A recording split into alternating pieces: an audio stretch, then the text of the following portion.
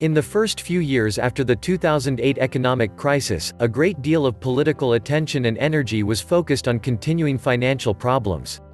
The Obama stimulus was too small, and it was followed by tons of austerity after Republicans swept the 2010 midterms, so unemployment came down with grinding slowness.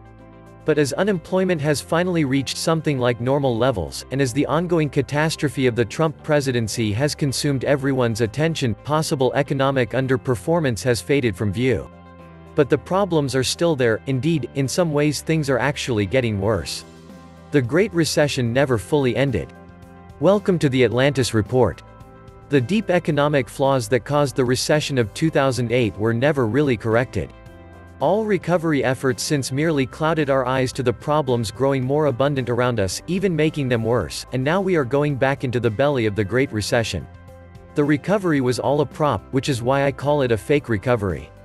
In September, we entered the second part that would hit when the props were removed. The needed, challenging, and even painful correction of numerous economic flaws was repeatedly kicked further down the road all of those years by our cowardly politicians who did what an equally fearful electorate wanted. The Fed gave us this extension in time by breathing new life into the bubbles that had collapsed during the Great Recession. It did that via its own artificial respiration, the hot air it blew into the economy's dead lungs, trillions of dollars created out of thin air. But none of that solved anything. Instead, it avoided the solution. We are now stuck in a forever cycle of Fed expansion by ever more extraordinary means and debt monetization because everyone, every company, and even the US government are now entirely dependent on it. Until it breaks, which is likely to play out over a prolonged period, not in a single big event. MMT should fit in perfectly with all of that. The Fed maintains a pretense that it is not buying the bonds directly but on the open market, so it has to pay a going market rate, but I find that silly since the Fed has unlimited ability to pay whatever it takes, and since the Fed has no concern about making a profit, and since the Fed's purchases are so big they corner any market they buy in automatically. I also find it pretentious that they claim to finance government debt in an arm's-length relationship. The only arm between the Fed and the massive government debt it has soaked up has been the dealer banks, from whom the Fed has promised to repurchase all the government debt at an instant interest benefit to the dealer banks, so, of course, they are going to buy as much government debt as the Fed promises to soak up. The Fed maintains this is not quite monetizing the debt, but admits it would be if not for the fact that their purchase is only temporary and is intended purely to affect the Fed's economic, monetary goals. It ceases to be brief when the Fed becomes stuck in indefinitely rolling over that debt and even adding to it. They've shown they are incapable of unwinding it without creating liquidity problems. So, the debt is now effectively monetized in the amount the Fed has soaked up and to whatever degree they buy up more. So far, their repos don't look as temporary as they claimed either, now that they've extended the program another month into November. We have heard our politicians admit over and over they were kicking the can down the road, rather than resolving the problems. They acknowledged it, and we let them get away with it because we the people didn't want to face the pain or write economic reconstruction, which would have to entail demolition of a severely flawed financial structure and with significant legal changes. For one, we made the banks that were too big to fail far bigger, rather than breaking them down into smaller companies so they could never threaten us as they did, requiring bailouts as they did. We avoided reinstating the regulatory firewall between banking and stock markets known as Glass-Steagall. We even went back to the deregulation of banks when we started tearing down some of the poorly constructed regulations we had created, like the Volcker Rule, as a way of avoiding the reinstatement of far more stringent Glass-Steagall laws. We did almost everything wrong. As soon as the Fed's artificial life support was removed, we would go right back into the belly of the Great Recession to find out what is genuinely down there, and, now that the Fed's life support was partially removed as the Fed stopped its post-recovery tightening way ahead of schedule, we'll discover the patient died years ago and only looked alive because of the artificial life support, but has never been healed. The cancer is still alive, and it is, number 1.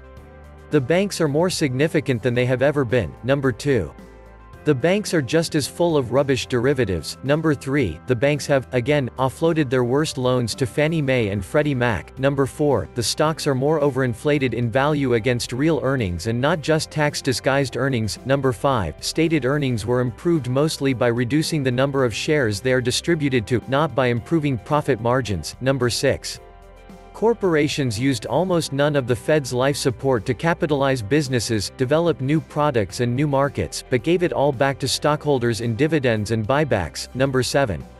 The middle class grew slightly weaker the entire time of the Fed's fake recovery, while the top 10% grew vastly wealthier, increasing the gap between the rich and the rest and, thereby, rising social tensions that will erupt over the years ahead, as they already did with Trump's election victory, in ways that will further tear apart the nation's, and the world's, tectonic political plates. Number 8.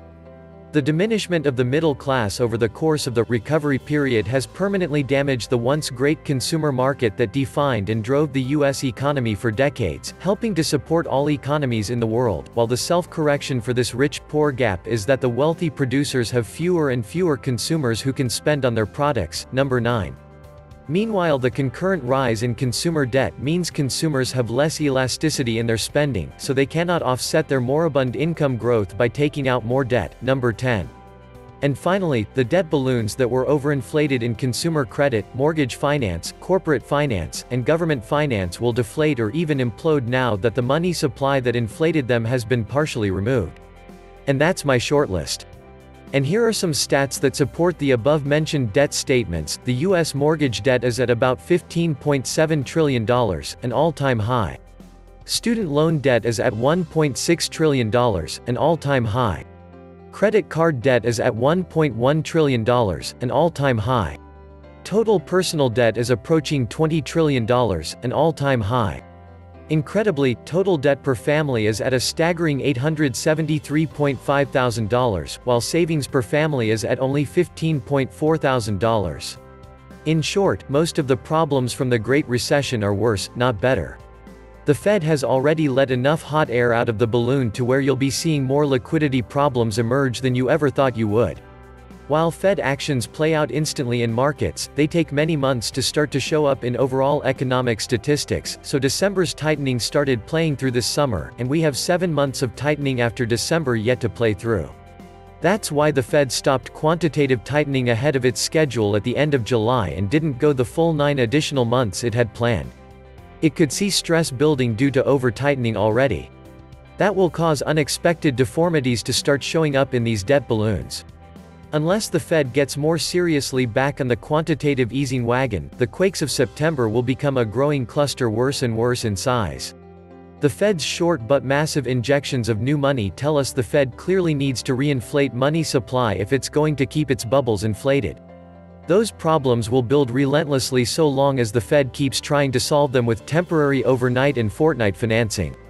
The Fed is pressed to take short-term actions and is highly reluctant to return to the old QE regime to get things reinflated, because its one argument for saying QE was not monetizing the debt was its constant promise that QE was temporary and would be taken back. See my recent article, Sailing Through a Global Storm Without Enough Hot Air. Because of its reluctance to go to QE forever, the Fed is highly likely to come in too late with too little to keep the debt balloons from crashing. It will move as the growing problems demand, but that will mean the problems keep getting worse because the Fed is not getting out ahead of them. On top of that, it will face, as I've promised all along, diminishing returns for its easing due to higher dependency and the public realization, hopefully, that such dependence means the Fed must permanently monetize the US debt at this point to keep the biggest of all debt balloons from crashing. We have now clearly seen last December and this October that the Fed cannot ever reverse its years of easing without crashing the economy. For many, this is going to be a cloudy realization. For the astute, it is obvious. The recession has already begun. The Fed is already way behind the curve. The Fed has a flawless track record of tightening right into the next recession, but that recession usually begins within just 2 to 3 months of the Fed's first interest rate cut following an extended period of rate increases, and we got that first cut at the end of July. So, the time for recession is now. The Fed usually waits to make its first rate cut until shortly after GDP has begun to decline, and that also is where the Fed made its first rate cut this past July. Moreover, its first rate cut this time is further behind the downturn in GDP than it was for the last financial crisis, indicating the Fed is further behind the curve. I say the recession began in September with the rapid decline in almost all economic stats this summer, laying the groundwork. September's liquidity crisis gave us the first severe foreshocks of what is coming. That event was a real crisis if measured by the historical scale, given the Fed has not had to respond with anything so significant and so unexpectedly since the Great Recession began. The recessions had always started when the Fed's first rate followed a drop in GDP. That too would be about now. Moreover, most of our worst stock market crashes and recessions began with a bank liquidity crisis. That too would be now. In case you think the Fed will save us from the recession, as far behind the curve as it is, consider that the Fed has initially been created to stop recessions from even happening, and we've had just as many recessions since its creation as we had before, and they've generally been just as bad. I anticipate an ugly November surprise in stocks as the economic foreshocks increase, ripping through the stock market. Whether a substantial stock decline happens or not, given the market's completely irrational nature at this point, the troubles in finance may kill what is left of already declining consumer confidence. Trump, desperate for something big enough to take attention off the admittedly questionable impeachment inquiry, could save stocks by striking a mediocre deal with China to get something he can spin to win in the election season. Whether stocks go down or not, unemployment appears to be putting in a trough, and that is usually the final sign before a recession begins. If that happens going into the holiday shopping season, it will further hurt the already badly failing retail sector. That said, we won't likely see GDP growth reported as having gone negative in the third quarter, but we can plainly see the serious breakdown that cracked through the surface at the end of summer when we finally saw the liquidity crisis break into the open. That's a crisis the Fed has been creating for months with its tightening. Months of full impact, $50 billion per month, tightening that continued past December's final interest hikes still have to play through the general economy, which will pile on the pressure all winter long. Even if the Fed goes full, hard reverse back into quantitative easing, a large ship doesn't start backing away from the rocks the second you hit reverse. Of course, GDP, as I've stated with my summer recession prediction, takes months to calculate.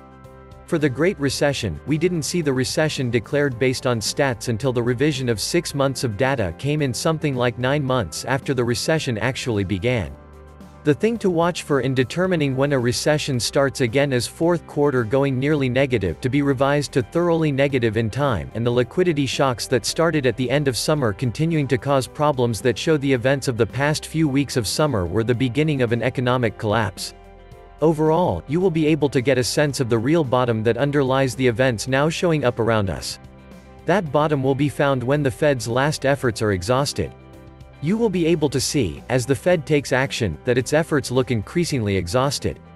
It will become evident that the Fed is always behind the curve and desperate, pushing up the bottom again and again but never launching a real, new, healthy, and bold, shining economy until our financial system has to be replaced. This was the Atlantis Report. Please like, share, and subscribe. Thank you.